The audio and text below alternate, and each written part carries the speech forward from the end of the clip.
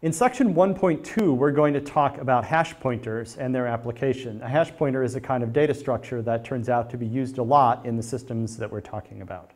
And a hash pointer is basically a simple thing that we're going to take a pointer to where some information is stored, and we're going to, together with that pointer, store a cryptographic hash of the information. So whereas a regular pointer gives you a way to retrieve the information, a hash pointer is going to let us ask to get the information back. And it's also going to let us verify that the information hasn't changed. So a hash pointer tells us where something is and what its value was.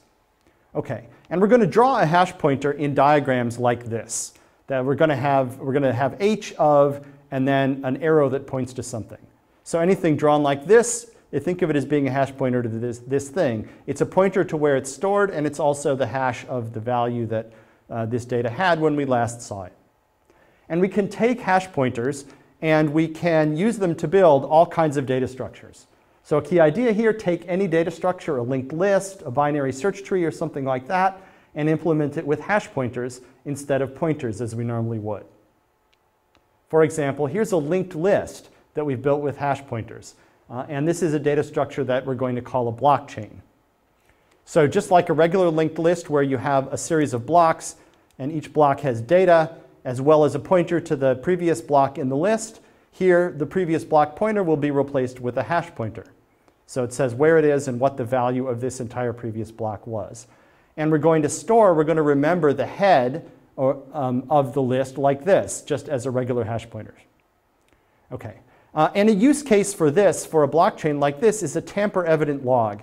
That is, if we want to build a log data structure that stores a bunch of data so that we can add data onto the end of the log, but if somebody goes later and messes with data that is earlier in the log, we're going to detect it. That's what the tamper evidence means. So to understand why a blockchain gives us this tamper evident property, let's ask what happens if an adversary wants to go back and tamper with data later that's in the middle of the chain. Okay, so let's assume that an adversary wants to tamper with this block down here. He wants to change the data here, and he wants to do it in such a way that we, the holders of the hash pointer at the head here, won't be able to detect it. All right, so the adversary changed the contents of this block, and therefore the hash here, which is a hash of this entire block, is not going to match up. Because the hash function is collision-free, it must be the case that the hash of this block is now different.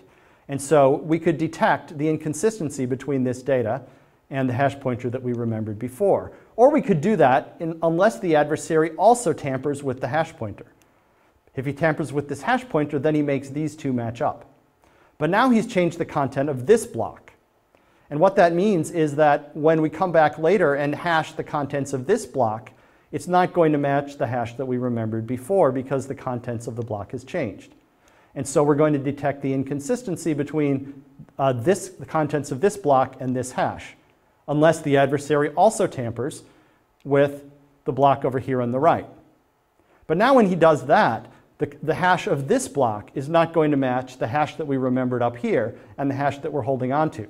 And this the adversary can't tamper with because this is the value that we remembered as being the head of the list. And so the upshot of this is that if the adversary wants to tamper with data anywhere in this entire chain, in order to keep the story consistent, he's going to have to tamper with the hash pointers all the way back to the beginning, and he's ultimately going to run into a roadblock because he won't be able to tamper with the head of the list. And so what this means is that just by remembering this hash pointer, we've essentially remembered a kind of hash, a tamper-evident hash of the entire list all the way back to the beginning. And so we can build a blockchain like this containing as many blocks as we want, going back to some special block at the beginning of the list, which we might call the genesis block. And that's a tamper-evident log built out of a blockchain. Now another useful data structure that we can build using hash pointers is a binary tree. We can build a binary tree with hash pointers, and this is called, in the jargon, a Merkle tree, after Ralph Merkle, who invented it. And the idea is this. Suppose we have a bunch of data blocks, which we'll draw across the bottom down here. We're going to take consecutive pairs of these data blocks, and for these two data blocks, we're going to build a data structure here that has two hash pointers, one to each of these blocks. And similarly all the way across. We'll then go another level up, and this block here will contain a hash pointer of these two children down here, and so on all the way back up to the root of the tree. And then just like before, we're going to remember just the hash pointer up here at the head of the tree. And we can then, if we want, traverse down through the hash pointers to any point in the list, and we can make sure that the data hasn't been tampered with.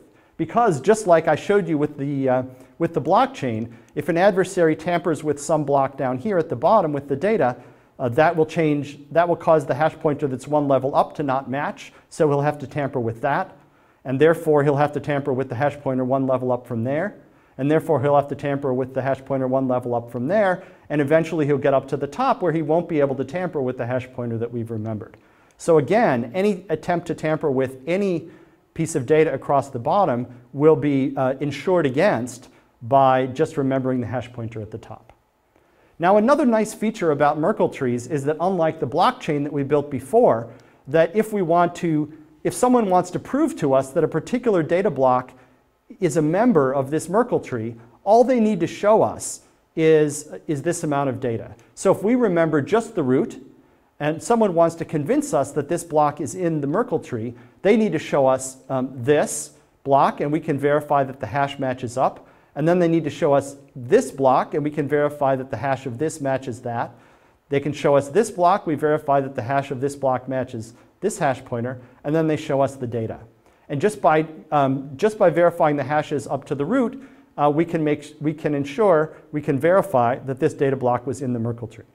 So that takes about log n items that we need to be shown, and it takes about log n time for us to verify it. And so with a very large number of data blocks in the Merkle tree, we can still prove membership in a relatively short time. Okay, so Merkle trees have various advantages. One advantage, of course, is the tree holds many items, but we just need to remember the one root hash, which is only 256 bits. We can verify membership in a Merkle tree in logarithmic time and logarithmic space. That's nice. And there's a variant, which is a sorted Merkle tree. That's just a Merkle tree where we take the blocks at the bottom and we sort them into some order, say alphabetical, lexicographic order, or numerical order, or some order that we agree on. Now, having done that, once we've sorted the Merkle tree, now it's possible to verify non-membership in a Merkle tree. That is, we can prove that a particular block is not in the Merkle tree. And the way we do that is simply by showing a path to the item that's just before where that item would be and just after where it would be. And then we can say, look, both of these items are in the Merkle tree, they're consecutive, and therefore there's no space in between them. There's nothing in between them, and so the thing that we're trying to prove non-membership of can't be there. All right, so a Merkle tree is a binary search tree built with hash pointers. We can do logarithmic time membership proofs, non-membership proofs if we sort the tree, and it's very efficient. More generally, it turns out that we can use hash pointers in any pointer-based data structure, as long as the data structure doesn't have cycles.